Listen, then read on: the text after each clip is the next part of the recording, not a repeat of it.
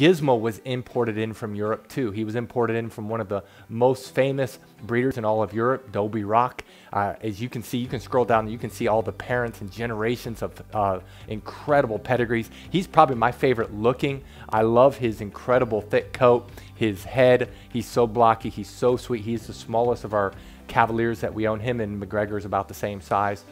We tried to breed other dogs, but Gizmo was the only one that was small enough to breed tiny Phoebe. And so he is unbelievably sweet. He's very beautiful. As you can see, he has all of his health clearances. And again, we imported him from Europe because they're just healthier in Europe. We wanted to get greater genetic diversity. So we wanted to produce the best Cavaliers, Cavachons, and Cavapoos possible. That's why we import our Cavaliers from Europe.